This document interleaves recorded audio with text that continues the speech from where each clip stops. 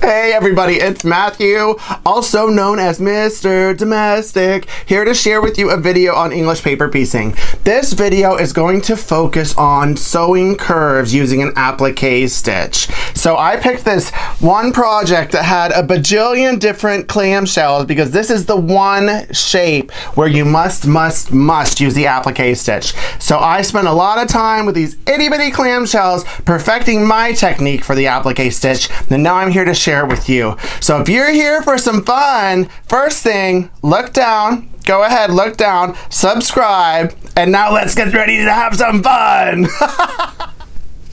So this video will focus on sewing curves in English paper piecing, specifically with this shape, the clamshell. Because of the fine point here, it's impossible, in my opinion, to English paper piece this with any other stitch other than the applique stitch. So that's going to be the stitch that I use in this video.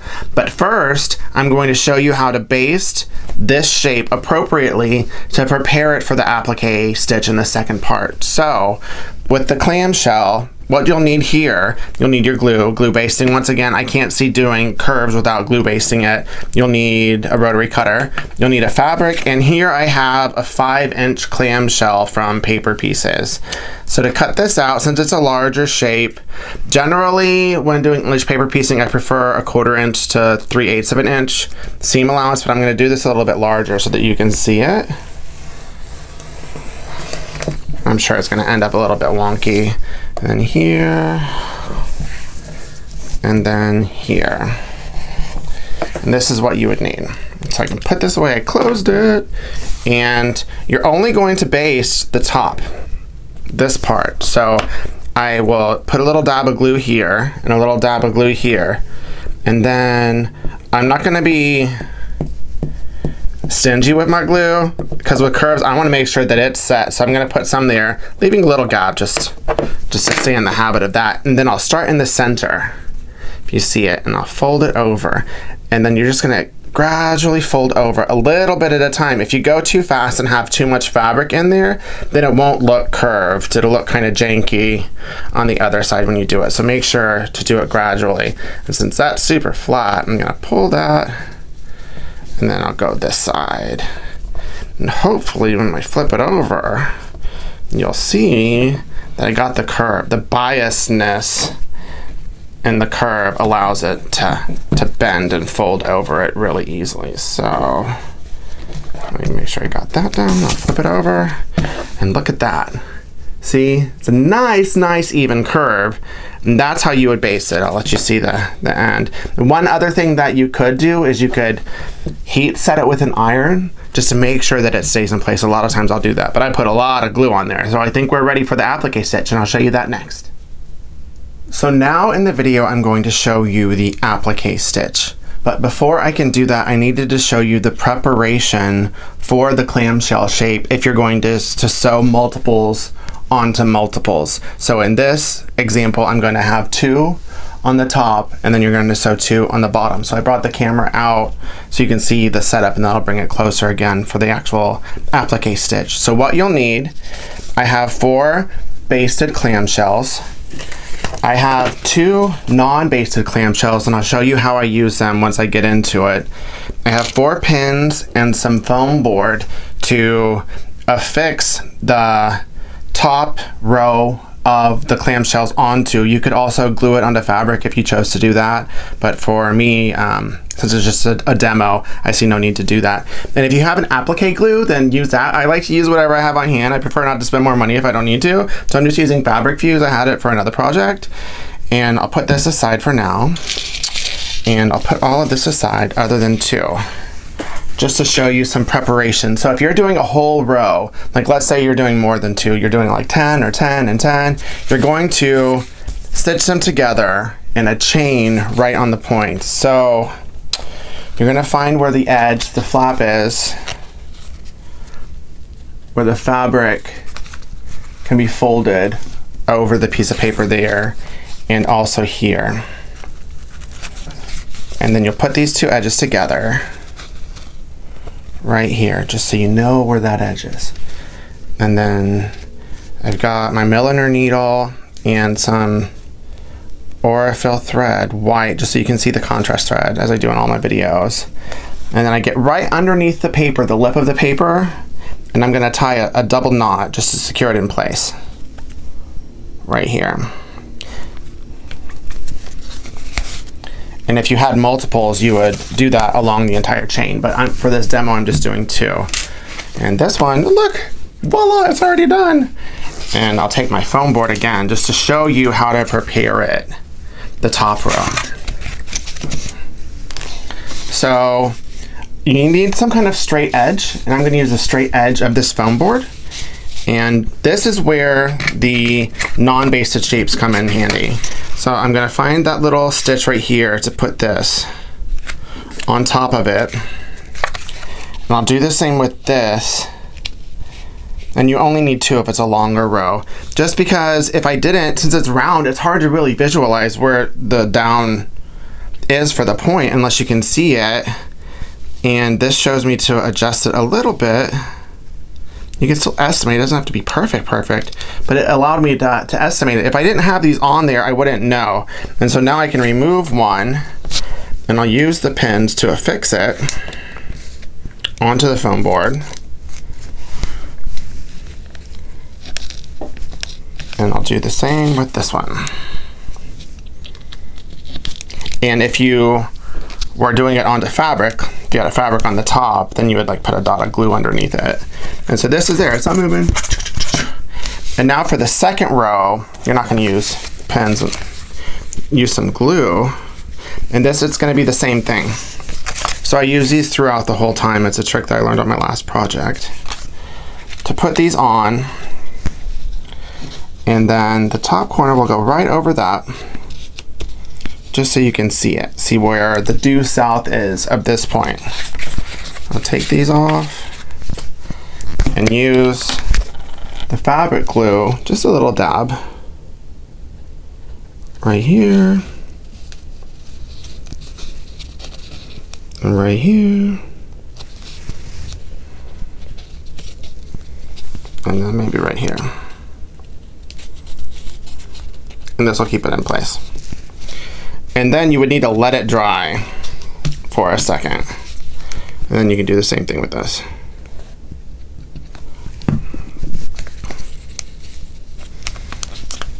So, ta-da!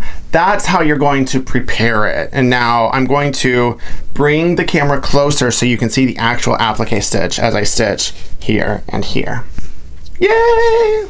Okay, now that I've shown you the preparation, I'm going to show you the actual applique stitch. So I brought the camera really close so you'll be able to see the stitch.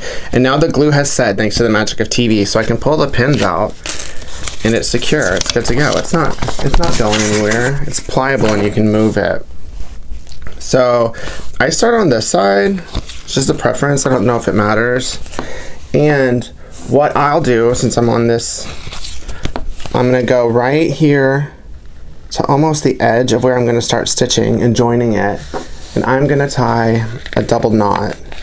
I prefer to secure my thread that way to tying a knot in the end and then letting that be the anchor, because let me do it again, because I don't know if it's because I'm like so muscly and like so massive and so strong, but whenever I do it that way where I create the anchor, it comes through, I pull it, and then I mess it all up and I have to start over. So I found that just anchoring it with this double knot, that does the job for me, and it seems more secure than the other way.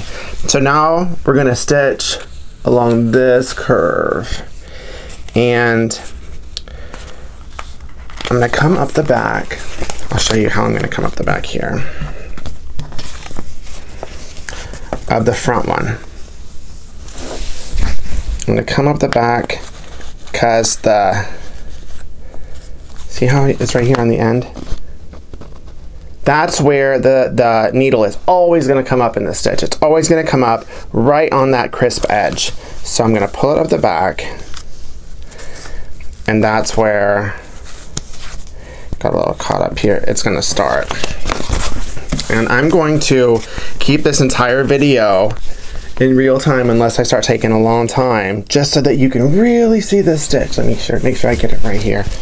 And then where this point is, this one right here, you're gonna go to the back one, like right underneath where the lip is. Get it in there, and then bring it back through to that point. Let me see if you can see it. I'll bring it up really close. Let me see if I can handle this. Do you see what's going on there? That's what you're gonna do. Let me bring it back down and complete the stitch. Then it'll go through. And then where this came out, sorry, I got a little fuzzy. Where this came out here, you're gonna go right behind there and do the same thing. And I'm gonna bring this up close again so you can see it. See that right there? It's like magic. Let me bring it back down again. And then you pull it through. And you can't even see it, see? Like, I know I'm coming back and forth, but I really want you to see this. See that? You can't see the stitch. This is the contrast stitch or thread. You can't see it because you're going behind and then through that point, behind and then through that point. Now I'm just gonna stitch so you can see it. Hopefully get the rhythm. So this came out here. And I'm gonna go right behind it into the back one and then back through and catch the lip. I kind of messed that one up. And catch the lip.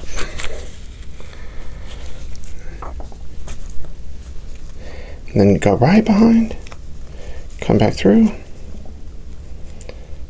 and catch that lip. So sometimes I catch a millimeter, sometimes I catch a couple millimeters, just depending on whether I'm in a flow or really focusing. I seem, whenever it's like an unconscious thing, I seem to do a lot better when I'm focused then and catch just a little, but even still, it's like you can't even see it right here. And then you're gonna just go along the line. There you go. A little caught up. And hopefully y'all are seeing this. And then catch that lip. So you're going right on the edge to where, then you go behind right where that point was. And then catch that lip.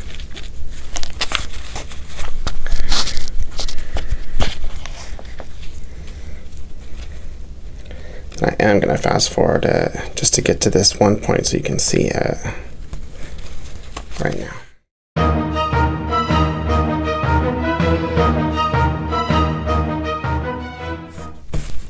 And here I am right to this little stitch that I made earlier. I'll show you what I do there.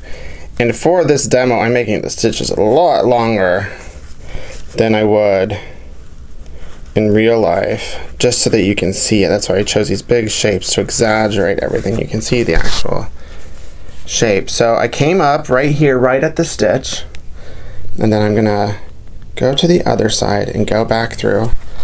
Then I'll flip it through the back. And then I'll go back through again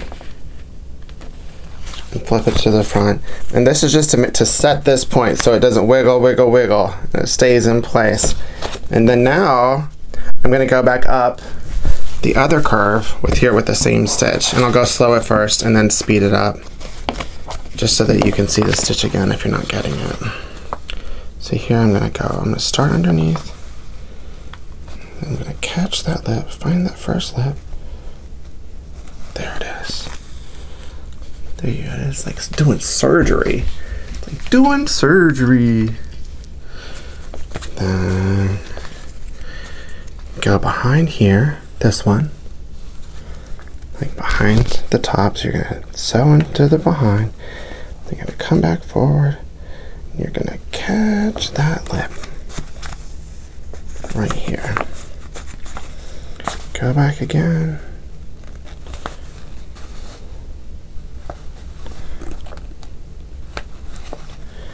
bring it back forward. You catch that lip. Let's all say it together. Catch that lip. Catch that lip. Yes, yes, let's catch that lip. Catch that lip. Woohoo! Catch that lip. You see that? So this is a really exaggerated stitch. I'm going to bring this forward so you can really see it. See how it went behind and it's going through right on the lip. That's exaggerated. I would not do a 10mm stitch, but this is just for the demo for you to see how it goes behind and comes out that lip. All right. You can see this. I'm going to speed this up and get to the end just so you can see. Remember, everybody, catch that lip, yes, yes. Catch that lip, yes, yes. Catch that lip. Okay, speed it up now.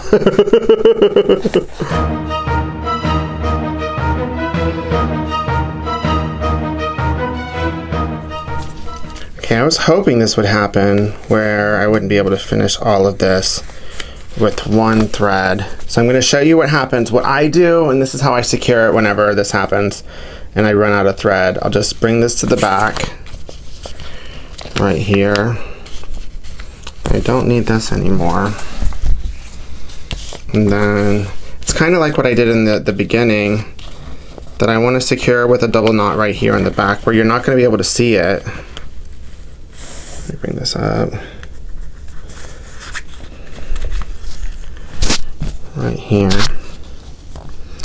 And these are the two threads from the original thread. And then I'll use all these threads. There's an extra thread there from the knot. And then I'll double knot using all of these threads to secure everything with this. Now everything is double knotted in place. It's a lot of thread. And then now I can go here and bring this through here. And then I am going to catch that lip some more.